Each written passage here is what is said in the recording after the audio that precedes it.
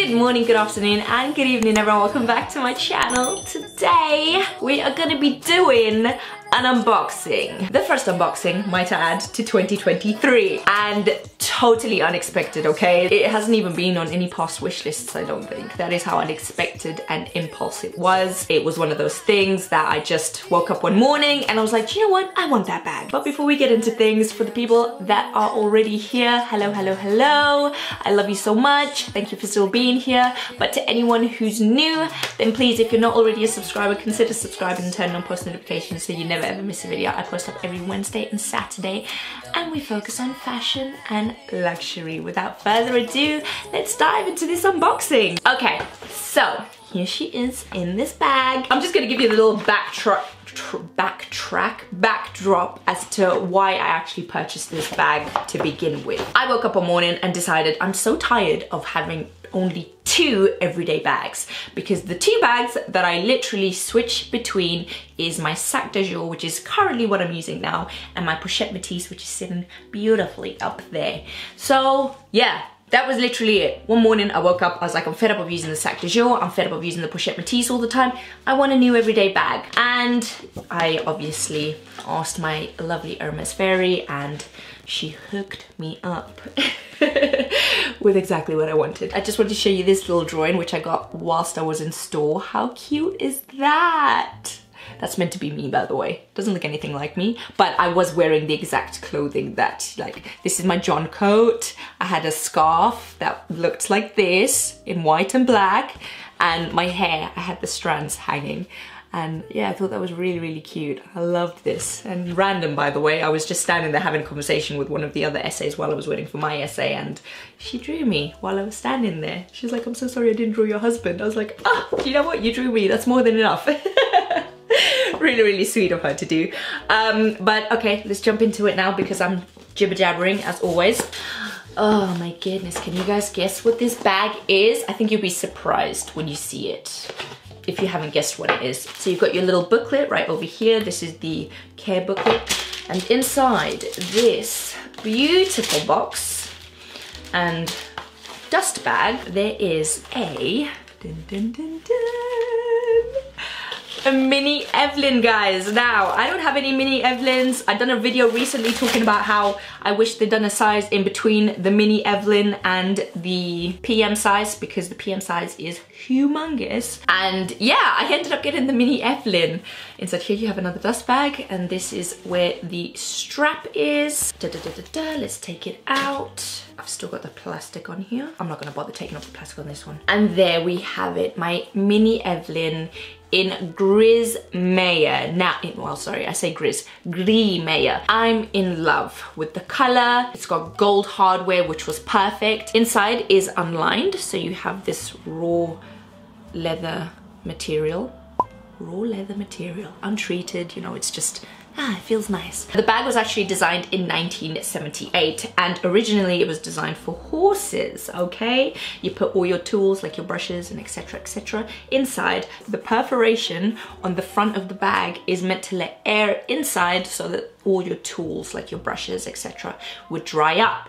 But because of today and fashion, nobody wears it the front way. They always wear it this way, which isn't actually, that's why the button's at the front here. You know, it doesn't make sense to put a button at the back of a bag, does it? Also, because the strap is in canvas, it is very, very, very comfortable. I had the choice between this color and Nata, and if I'm completely honest with you, originally I would have loved to have got the Nata, and it's what I had intended on getting. However, the practical side of me came out, because if I intend on using this bag as an everyday bag, Nata will 100% get dirty and show. And the fact that the strap as well is in a light color, in a matter of weeks, it would probably get dirty. So I was like, okay, practicality. Am I buying this bag for everyday use, or am I buying it to wear every now and then?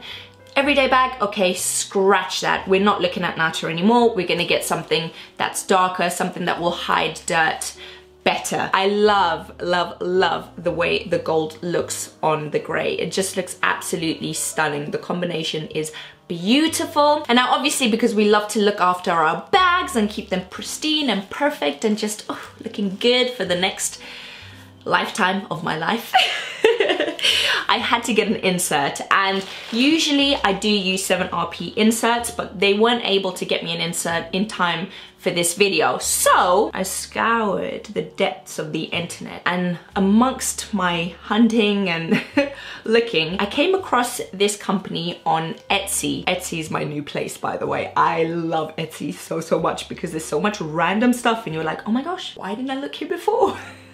There is so much. And this is from a brand company, little company based in Thailand called Minda, and they make these faux suede inserts. When I say I was pleasantly surprised, I was pleasantly surprised. These are amazing. Like they feel really good, they're very well made, and when we pop it in, it looks like oh, look at that. It's literally the perfect fit. Ah! It looks so good, you guys. Look at that. Perfect fit. You've got some pockets on the side. You guys know me. It takes a lot for me to recommend anything. Because I like to use things myself, and I like to, and this is, look at that. It slides in really well. It's not too high up either, which I like. This is what it looks like on. Very comfortable. And actually, upon trying it on, I think I might shorten it just a little bit. I think it would look good if it was around here. Just a little bit shorter so it sits more on my waist as opposed to past it. You've got this little button here. The pop button is covered in leather, which I had no idea. I'm all about the details, guys. The Hermes stamp on the strap right over there. Oh yeah, I'm definitely gonna shorten it. I like it shorter. It looks good. It looks really nice. Oh, I love it so much. I love the color.